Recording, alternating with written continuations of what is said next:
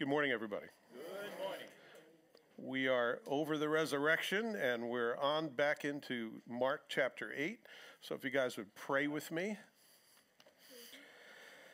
Our Father and our God, we thank you for the opportunity to come and to look into your word, and it's always so nourishing to our soul. We thank you that we can gather with those of like mind, those who have met you and know you. I thank you that you have blessed our fellowship in this place, that you've provided for our needs, and Lord, that you have promised to meet with us. I pray, Lord, that you would speak to our hearts, that you'd help us to learn from Jesus, that we might know more of you, that we might be more yielding to your Spirit, that we might more resemble your Son, Jesus Christ. So, Lord, help us this morning in Jesus' name. Amen. All right, so we're back in Mark chapter 8, and the first section is all about bread. So we've just had communion, so that's rather good. And the band that you probably don't recognize is the band called Bread. So is this Baby I'm a Want You? Yeah, that one. So it's all about bread. And Jesus says in John chapter 6, verses 47 to 50, "Most assuredly I say to you, he who believes in me has everlasting life. I am the bread of life. Your fathers ate the manna in the wilderness and are dead. This is the bread which comes down from heaven, that one may eat of it and not die." So Jesus was comparing himself to the manna in the wilderness, and that Jesus is a better selection off the menu than the one that they had in the Old Testament. Just so that you, I know Johnny read it, but I read it a second time. We didn't even plan that, it just happened. So, last time we were in the book of Mark, we were in chapter 7. There was a whole bunch going on, just to refresh our memories. The Pharisees were criticizing Jesus because the disciples were eating without their hands being washed ceremonially. It's not that they had dirty hands, but they didn't wash in the way the Pharisees thought they should wash. Very, very involved procedure. And they were wondering why they didn't keep the tradition of the elders, but ate with unwashed hands. It's not that Jesus was against hygiene. It's that he didn't want to get obsessed with things that were extra biblical, that God did not give as an order, and suddenly man puts things on par. That's what a lot of religions do, don't they? They take the word of God and they add things on top of it so that, I don't know why they do that. I really don't understand. I try never to do anything unless it comes from the text. If it's not in the text, well, then you're going to have a hard time convincing me I need to do it. Like washing my hands in a certain way with a certain, you're going to have a really hard time convincing me it's God's will, that cleanliness is next to godliness.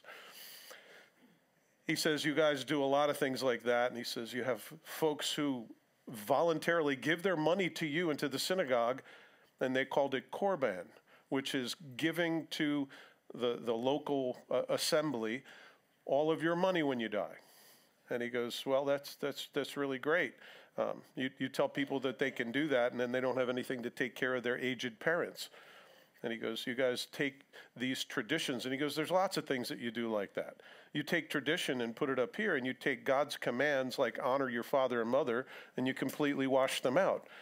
You shouldn't do that. So Jesus was big on straightening out their traditional minds.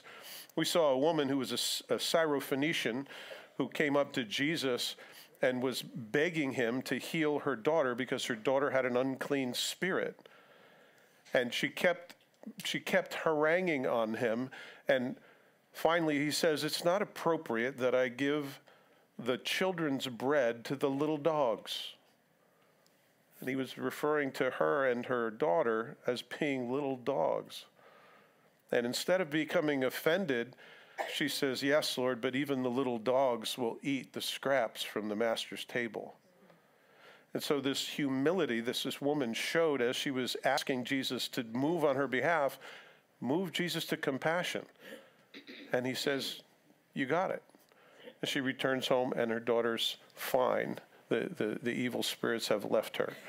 And so Jesus then does give her scraps from the table. And as far as she was concerned, she was asking for a little thing. You and I might think that's a huge thing. But for Jesus, she understood it would be a small thing, and she wasn't asking too much of him. And then we have a man who comes up who's deaf and mute, so he can't hear and he can't speak. And so Jesus takes him aside away from the crowds because he never does something for a crowd. If Jesus were here going to do a miracle, it wouldn't be here on stage. It would be probably back there where no one else would see. Because it's always, when Jesus does a miracle, it's a personal thing between him and the person he's doing a miracle for. Isn't it like that with you?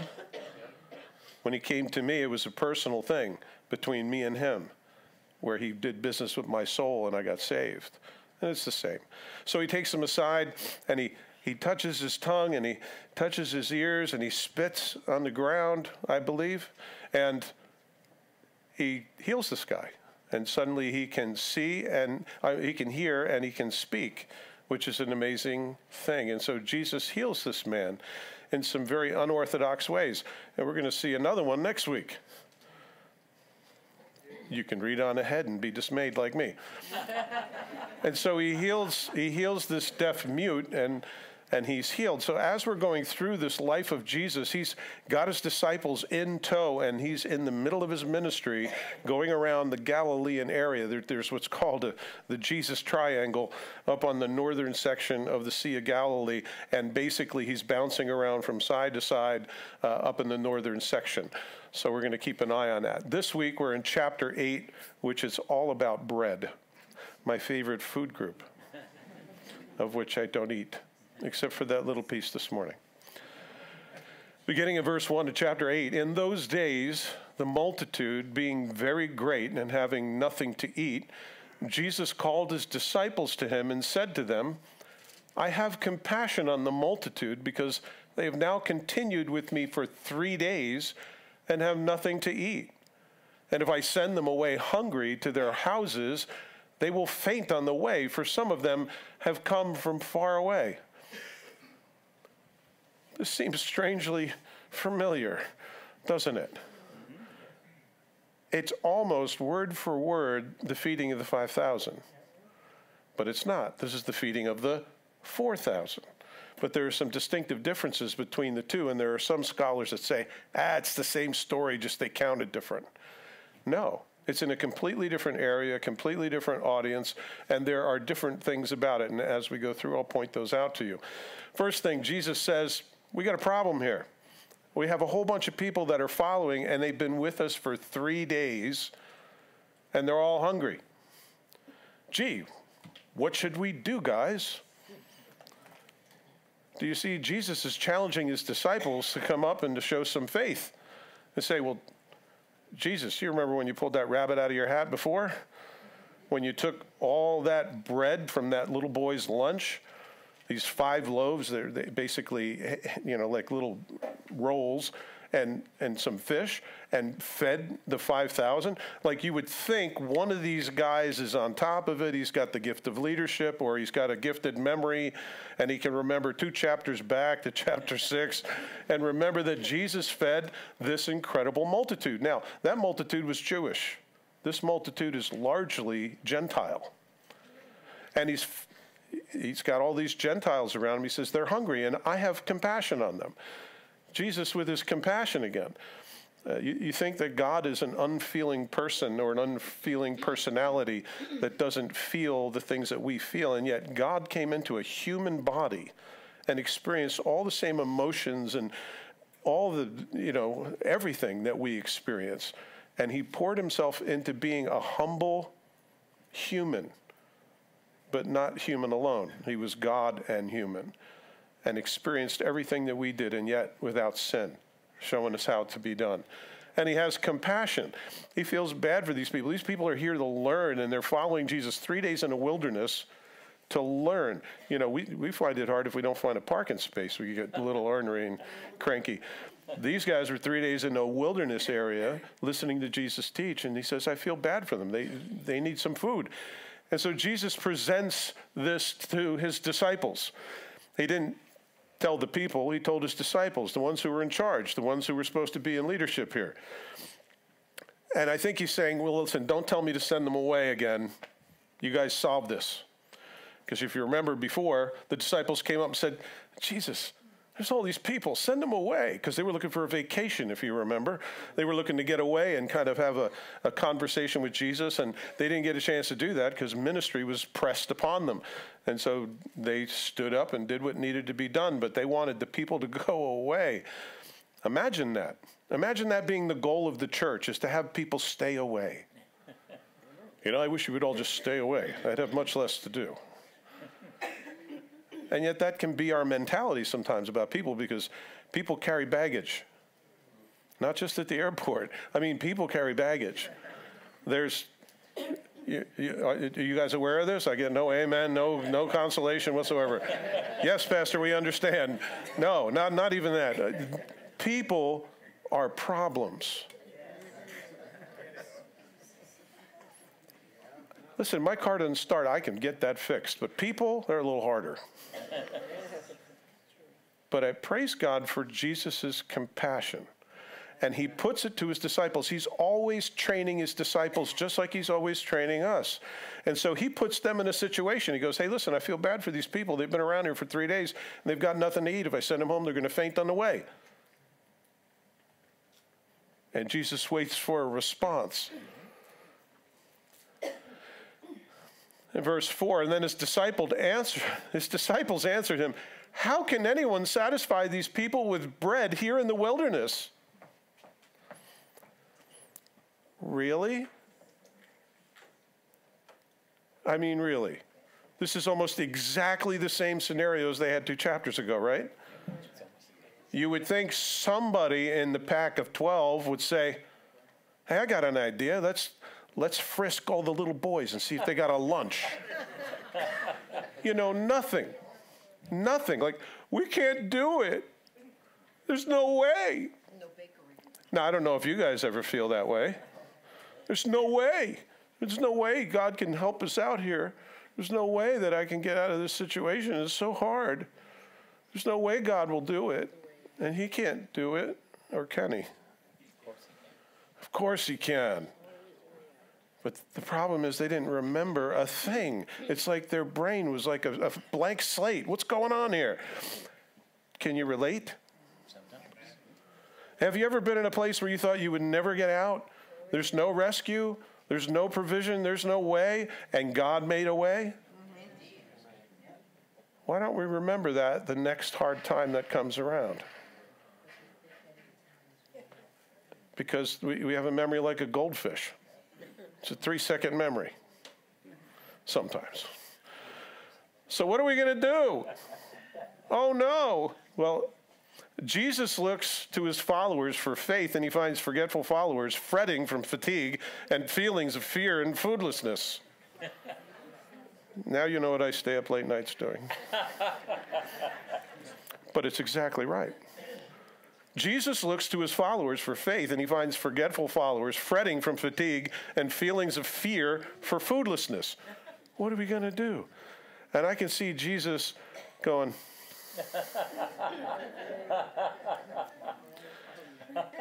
right? Exasperation. What am I going to do with you guys? But you know what? Jesus is on mission, and what he's doing is training the disciples. And he already knows what's inside of a man. It says he didn't entrust himself to a man because he knew it was inside of a man. And so Jesus anticipated this. And so he tests them again to see if they'll be full of faith in this foodlessness. They had no expectancy, no recognition of past faithfulness in similar circumstances, no faith for victories won in the past, much like us. You know, God brings us through difficult things, and we tend to forget them and then just get tied up into our own little lives, and then something comes where there's a bump in the road, and we go, and we're completely, totally devastated. How does that happen? That's why a lot of scholars believe this is just a retelling of the 5,000, because how could they be so thick? But you get this, right? Okay. And then his disciples answered him, how can one satisfy these people with bread in the wilderness? Have you ever wondered why you continue going through the same trials over and over again? Because it's never a pass or fail. It's a pass or do-over. And it's always a pass or do-over until we get it right. And so that encourages me to get it right, because I don't want to do over those things, hard things, difficulties, right? In Matthew 6:25-26, Jesus tells us the attitude of our hearts, what it should be. Therefore, I say to you, do not worry about your life, or what you will eat, or what you will drink, or about your body, what you will put on. Is not life more than food, and the body more than clothing? Look at the birds of the air, for they neither sow, nor reap, nor gather into barns, and yet your heavenly Father feeds them. Are you not of more value than they? And that's really what it comes down to, that we don't think God cares, that he has compassion, that he loves us more than a sparrow. That's little faith right there. And verse 31 says, therefore, do not worry, saying, what shall we eat, what shall we drink, or what shall we wear? We're not to worry about those things, because if we entrust ourselves to God, who's our provider and protector, we shouldn't be worrying about that, right? But we get our eyes on ourselves, and we get our eyes on our own little world, and we think it's all on us. Where's God in that equation? Listen, I know it's quiet in here because you guys are relating to me. And I'm just like that. The same problems we face are often the training that we need to remember that Jesus is the solution. And it's interesting, Jesus is the one who presented the problem, because Jesus wants to be the solution. You understand some of the stuff that you go through? Jesus brings, it has his signature on it, and he sends it down the line, and suddenly it ends in your lap. Do you understand that he does that so that you might learn? So the reason I have hard times very often is because I haven't gotten that passing grade yet. And so we see things like this, like it's a gigantic, complicated math problem. And Jesus sees it simple. Is anybody going to realize that I can handle this and that maybe you can't? And that's the bottom line, isn't it? It's trusting in him for all those things. And he tells us to do that. Come to me, all you who are weary and heavy laden, and I will give you rest. Take my yoke upon you, because my yoke is easy and my burden is light, and you will find rest for your weary souls. If you're tired of pulling the plow by yourself, it's because you weren't designed to. And then Jesus asked them, how many loaves do you have? It's almost word for word, like the 5,000. And they said, 7.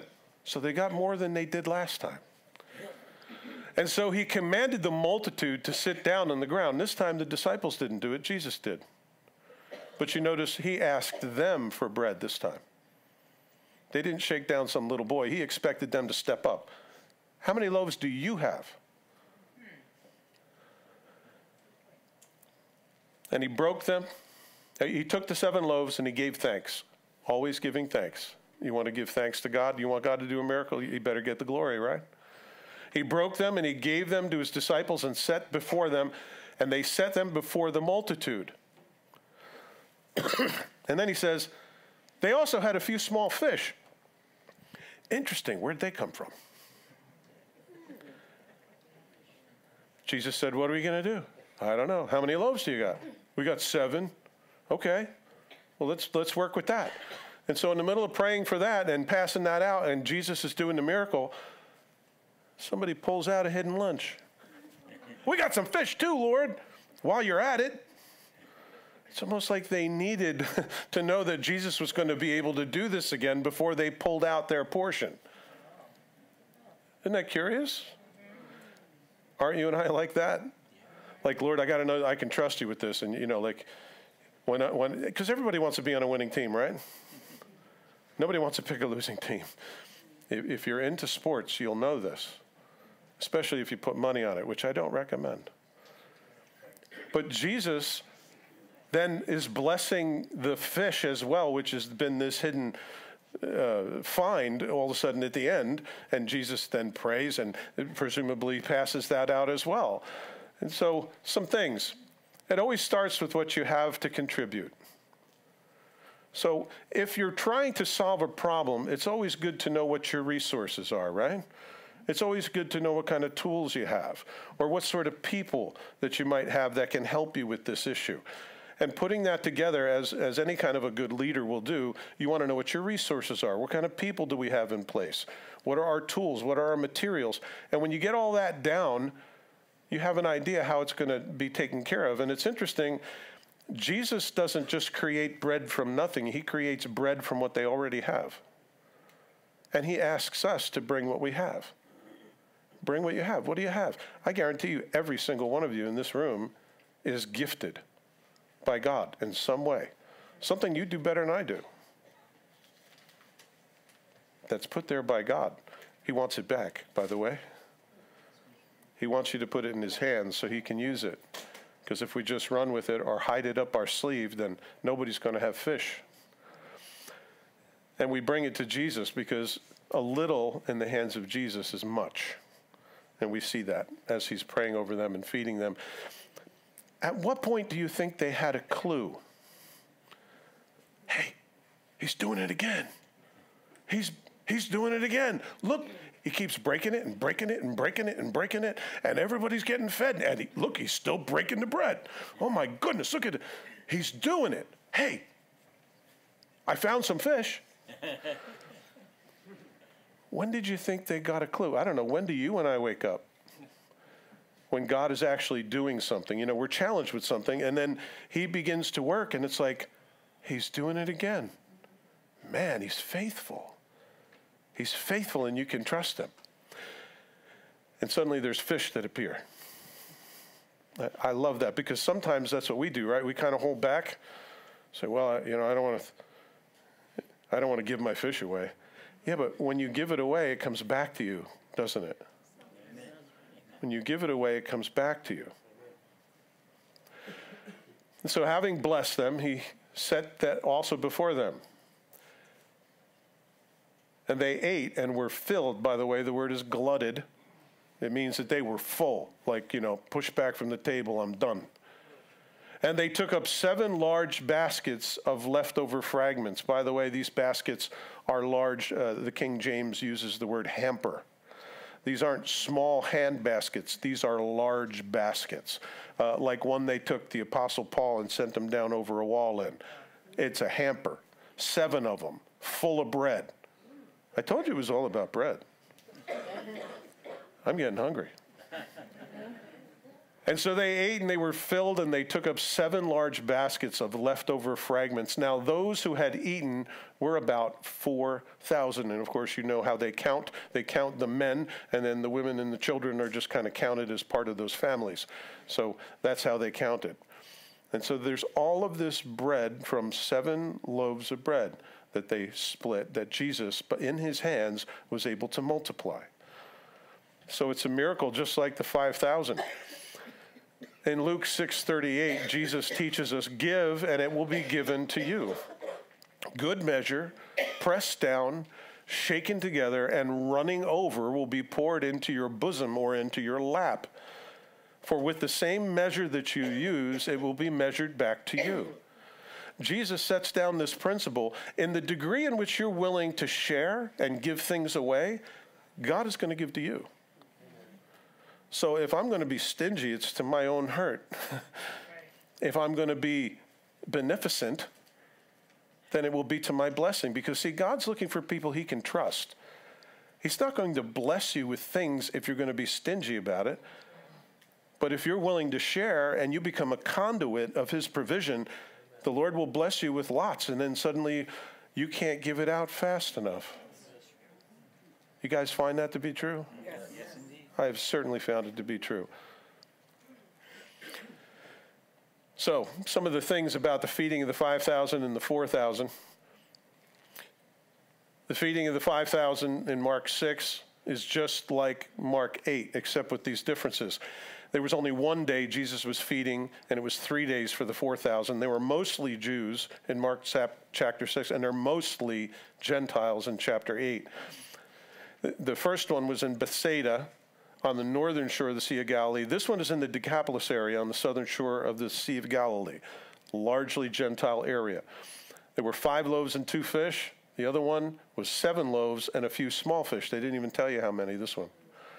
There were 12 small baskets that they got back the first time, and the second time they got 7 large baskets back. So these are very different events in different locations at different times.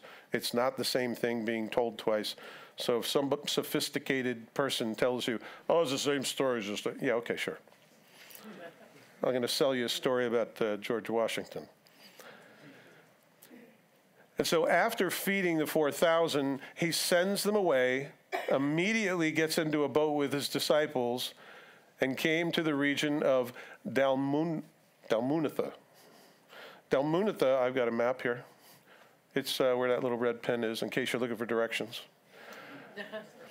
It's on that side of the harp. That's the Sea of Galilee, which is a big giant lake. They just called it the Sea of Galilee. And so you get to see where they're bouncing around. The Decapolis is on the opposite side of the water, and he immediately takes off. If you remember, in the feeding of the 5,000, they wanted to make him king forcibly, and they wanted to have a riot and rush into Jerusalem and proclaim him to be king. And Jesus then sent the disciples away in a boat, and he says, guys, you got to go. I'll catch up with you. And he sends them out into the sea, and he goes up onto the mountain. He disperses the crowd, as many as would leave, and then he goes up on the mountain to pray. And we know that that was the event of Jesus seeing them in the middle of the water of the Sea of Galilee, and he came down and walked on water. And we went through that in chapter 6. So Jesus is making a very quick departure after feeding these people. Why? Because the first time he did this, they wanted to forcibly make him king and turn him into a vending machine, essentially. Yes, make bread for us all the time, Jesus. That'd be great. We're going to proclaim you king, and we'll eat like kings. Well, Jesus didn't want that, and so his quick departure is advisable because of previous events. He doesn't want the disciples to get stumbled into the mentality of trying to take power, because that is never Jesus' intention. And so they jump in the boat and say, see you, bye, we're out of here. And then the Pharisees came out and began to dispute with him, seeing from him a sign from heaven, testing him. The word for testing could also be read tempting him. And he sighed deeply in his spirit and said, why does this generation seek a sign? Assuredly, I say to you, no sign shall be given this generation. Mark gives us the abbreviated version of what Jesus continues to say. He says, if you look into the sky, you can tell you can tell what's going to happen with the weather. If you got a south wind, you know it's going to be hot. And Jesus goes into a big explanation. But he says here in Matthew, the longer quote is, a wicked and adulterous generation seeks after a sign, and no sign shall be given it except the sign of the prophet Jonah. And he left them and departed. Jesus explains later on a little bit longer and says, Jonah, as he was in the belly of the whale for 3 days and 3 nights, so the Son of Man will be in the belly of the earth. So Jesus says, my sign to you will be my resurrection. But it's not going to come when you snap your fingers and tell me, hey, make a sign in heaven, in the sky, like write my name in clouds or something. Actually, what I think they're referring to is something we find back in 1 Kings, when Elijah called down fire from heaven. He called down fire from heaven when he had this big, the throne in Manila with all of the idol worshipers of Baal, and God showed up in a big way and brought fire from heaven to consume a sacrifice, and that was a big deal. So perhaps they're trying to get him to do something like Elijah did, which was fantastic and showy. And Jesus says, this is a wicked and adulterous generation. No sign is going to be given to it except the sign of Jonah, which is his resurrection. You see, we get it wrong when we think Jesus is our vending machine. When we think God is obligated to be our servant. It's backwards. We are his servants. We're his creation, created in Christ Jesus to do good works, which he planned in advance that we should walk in. We're his creation. We should say, Lord, you say jump, I'm going to say how high. Not, I demand a sign. You know, Lord, if you want to do this, I want you to, shake the earth at 10:24 in New Jersey. Because that would be ridiculous. Nobody's going to have a 4.5 Richter scale earthquake. Sorry, my mind drifts. So, seeking a sign is a real problem. It's like you won't step out in faith to do those things you already know to do, that the Scripture instructs us to do, that Jesus time and time again has shown himself to be faithful to do. We won't believe that. We need a special personal sign from God for him to alter the earth. Do you see the arrogance in that? So the Pharisees come up and they're demanding Jesus to prove who he is, like he didn't do enough miracles, right? Like healing, raising the dead, 3 people he rose from the dead besides himself. Like healing people who were blind, born from birth, people who were lame, people with leprosy, people coming out with all sorts of issues, evil spirits, casting them out. And they're like, Jesus, we'd like to prescribe for you and put on the menu a particular sign that we would like to see to prove that you're who you are. And if Jesus were from Jersey, he'd say, I don't play that. And he didn't. And the amazing thing is, they get in the boat and leave. Jesus gets in the boat and leaves. He gets to the other side, and the Pharisees step up with their big, presentation, and Jesus said, you know what? You're an evil and adulterous generation. You seek a sign, you're not going to get it. It's not going to happen. Be careful when you go to God with that sort of attitude, because then you follow like they did. I don't ever want to do that. Miracles are not convincing evidence to a hardened heart. They are designed to communicate his love. We see that in the feeding of the 4,000. That was designed because he had compassion. That's why he did the miracle. He didn't do it to be a show-off. He didn't do it for any kind of a showy thing. In fact, the previous guy he healed, he took out and took away from the crowds. Jesus isn't doing this for the flash. He's doing this for compassion and for love. And for these Pharisees to turn it into something like that is an atrocity. We need to be careful we don't do that. Lord, I'm not going to move unless you show me a sign from heaven, and it's got to be big, It can't just be a coincidence in some way. Maybe 2 or 3 of them in a row, maybe I'll be convinced. No, miracles don't convince people. Miracles don't give faith to a hardened heart. A hardened heart will never change until you're willing to release it and let it go. Pray that God keeps our hearts. And he left them. Getting into the boat again, he departed to the other side. They're doing a lot of traveling. Now the disciples had forgotten to take bread, and they did not have more than 1 loaf with them in the boat. You're darn right that's not a problem. But it's a problem for them, because they were like, okay, let's set up camp, and they go to set up, and the Pharisees conflict with Jesus, and he goes, you know what? You guys are way off. I'm out. Boys, let's go. They pack the boat, and they leave, and they're like, I wasn't able to go shopping. I didn't even hit the mall. And so they get in the boat, and they're on their way over because they made a quick exit. So Jesus waves goodbye to them, and he's on his way. And Jesus is a gentleman. He'll never stay where he's not welcome. I want you to remember that. Jesus is a gentleman, and he'll never stay where he's not welcome. The question is my heart a welcome place for him? Or is my heart hard, where I require for him to be my servant as opposed to being his?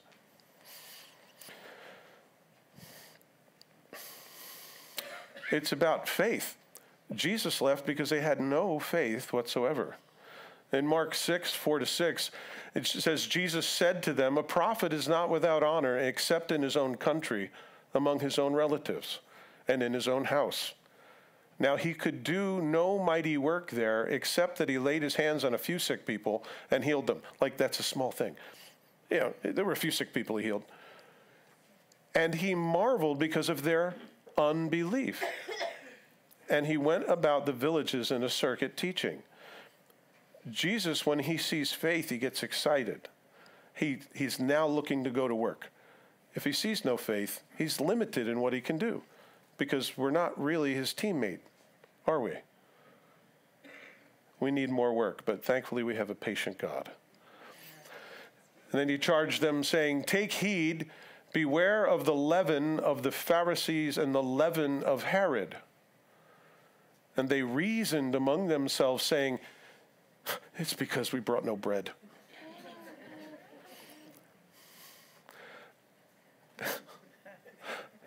I love the Bible because it tells you what people are really like. Do you know Mark is writing this down from Peter? Peter is the biggest bonehead in every story, and he's telling it like it is. You're getting to see all the dirty laundry out. You know why? Because it proves that the Bible's authentic. Because if it was a book written by man about man, it would say lots of great and wonderful, high, lofty things about man. That's what makes a bestseller. Unless it's just flat out honest, which the Bible is. So he says, beware of the leaven of the Pharisees and of Herod. Why is Jesus pulling that out of the sky? Because he just dealt with the Pharisees who had this view of power, had this view of what power looks like. Power looks like calling down fire from heaven. Fire looks like you snap your fingers and it happens. You know, off with your head. You know, they had that idea of what power looks like. And that was not at all what Jesus' ministry was about.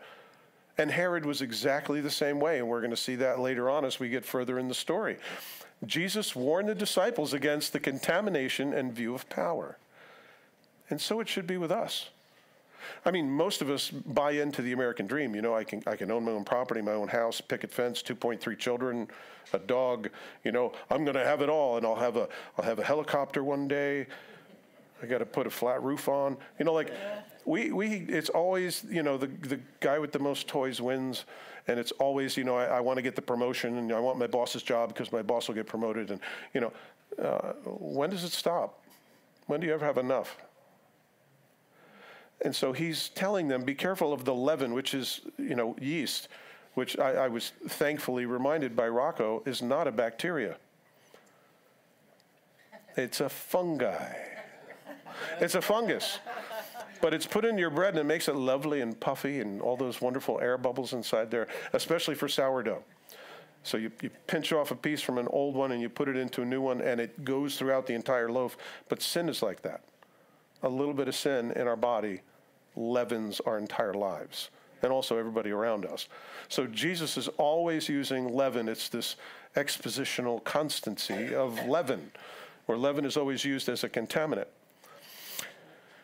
What they heard was, you guys are so stupid and irresponsible.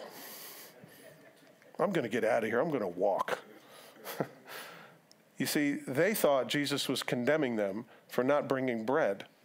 What he was doing is saying, be careful of your hearts that they don't get contaminated by this view of power that the people in power have, right? Worst thing I think you could do to a good man, put him in politics. All right, we got an amen from some people. Okay.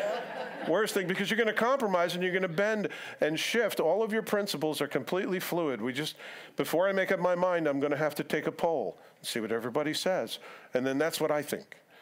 You have no spine. We understand that democracy is the worst form of government in the hands of evil people. Right. Thomas Jefferson said that, by the way.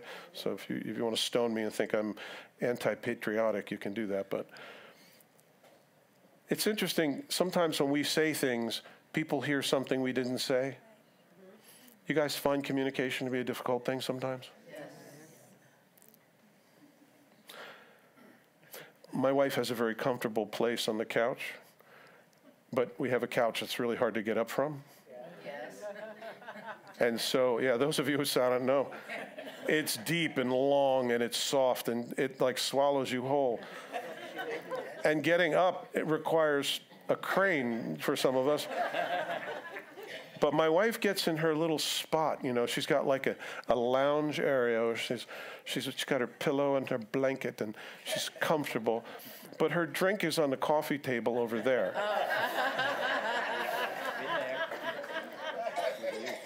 She's like, honey, could you get my drink? You think it's easier for me to get up off the couch?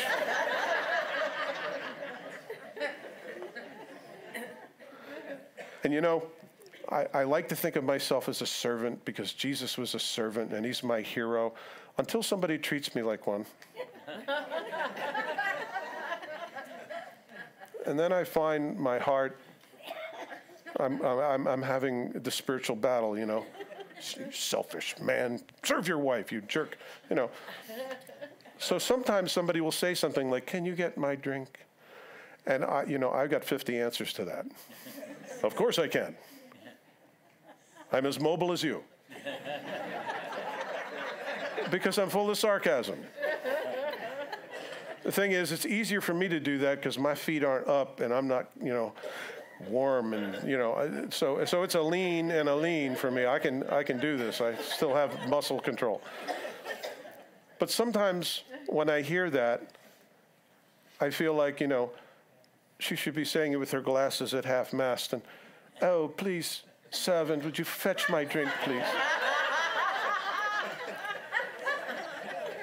And so sometimes you'll say something, you'll pitch something completely innocent, like a baseball, like over the plate, and what they'll catch is a watermelon to the face. Jesus says, beware of the leaven of the Pharisees. And what they heard was, you didn't bring enough bread, did you?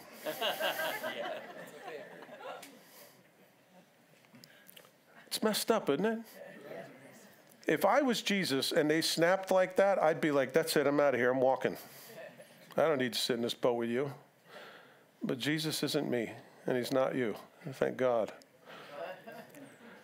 Now, there are 9 questions that Jesus is prompted to ask the disciples at this point. But Jesus, being aware of it, said to them, why do you reason because you have no bread? Do you not perceive or understand? Is your heart still hardened? Having eyes, do you not see? Having ears, do you not hear? Do you not remember? When I broke out the 5 loaves for the 5,000, how many baskets of full fragments did you take up? And they said, 12. Also, when I broke for the 7 for the 4,000, how many large baskets of full fragments did you take up? And they said, 7. And he said to them, how is it that you do not understand? You and I sitting here are like boneheads. How come they don't get it? I don't know. Why don't you get it? Why do we fret? Why do we worry? Why do we freak out? And Jesus has to take them through this process. I see a couple things here. Number one, they reasoned. Sometimes we think too much about things. We reason it out in our minds, right? And sometimes we think too much and we believe too little. Sometimes it's a substitute. And the scripture says, do not lean on your own understanding. In all your ways acknowledge him and he will direct your paths, right? Amen. So sometimes it's less thinking and more believing. Jesus says, why do you reason with yourselves? Number 2, why is it you don't perceive or understand? When experience is constipated and it does not pass to learning. When we go through something but we don't learn what we're supposed to, that's a spiritual constipation. Forgive the bathroom humor. And it never passes into wisdom, but it should, shouldn't it? And the things that we're through that God has designed and allowed to come into our lives are there to make us stronger, more like him. And what we do is we just get constipated about it and we don't know what to do with it. Like the disciples. This is a picture of you and me. I'm going to learn the secret to this thing one day. Is your heart still hardened? Sometimes our heart is unwilling to learn. And sometimes we set our eyes on things we shouldn't. We set our hearts on things that we shouldn't. And it contaminates the way that we see. And so Jesus asking these 9 questions are slight shades of variation in each one of them. And he's saying, are your hearts so hard that you can't believe? Is that the issue? You know, sometimes we won't let ourselves believe because, my goodness, I put my heart on the Lord once and he let me down, or somebody I love died, or some tragic thing happened, and because you didn't process it and you didn't understand it, what happens is your heart gets cold. You say, I'm not going to trust God anymore. That's it, I'm done. Any of you know what I'm talking about? Have to be careful that your heart doesn't get hard because you don't use it. And he says, you know, with eyes you don't see, and with ears you don't hear.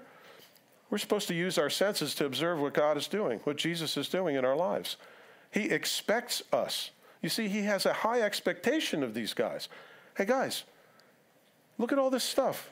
You don't get it?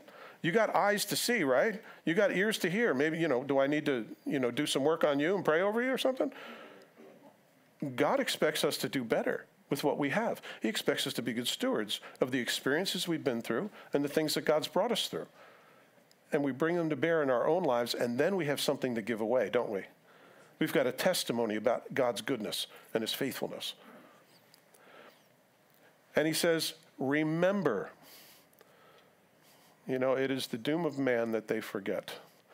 Remember, log past victories for future faith. If God's done something in your life, tell somebody about it. Write it down. Amen. Go over it.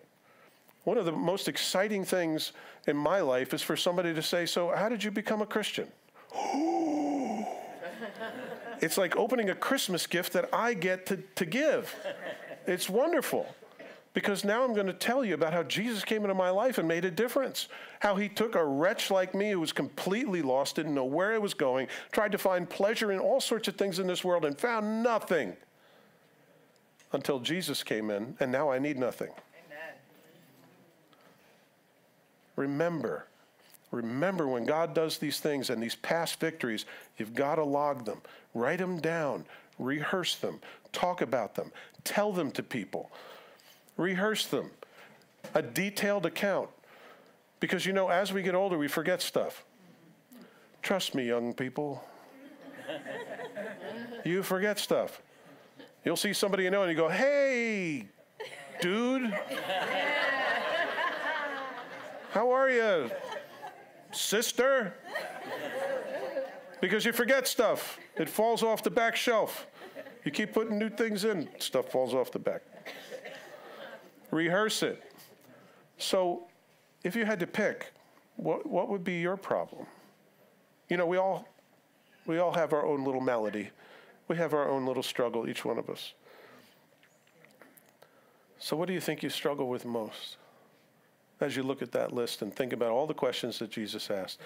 And I love Jesus for asking questions, because you'll get to find out what's in somebody's heart without assuming it. And people are like a deep well. It says a good man will draw them out. And Jesus often did it with questions. Not accusations, not word of judgment, just questions, which brought conviction, I imagine. They were convicted before he ever opened his mouth. So, Hebrews 13:5, I want to remind you of a passage. The author of Hebrews says, let your conduct be without covetousness. Be content with such things as you have, for he himself has said, I will never leave you nor forsake you. God said he will never leave you or forsake you. If you know him and you're in a relationship and he's adopted you as his kid, he's not going to get out of the boat and walk away. And he's stuck with these 12 guys, even though one of them would betray him. Another would just flat out deny him 3 times. The rest of them would scatter. And Jesus invested in the lives of these men, and he didn't leave them. But he did ask them questions, like, what's your problem? When we identify that, then God can do a work in our heart. I'm going to ask the worship team to come up.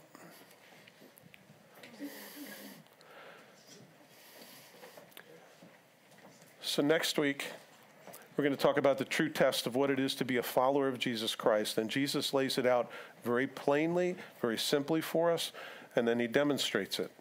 So I hope you guys are enjoying being back in the book of Mark. It's good to have you guys out here today.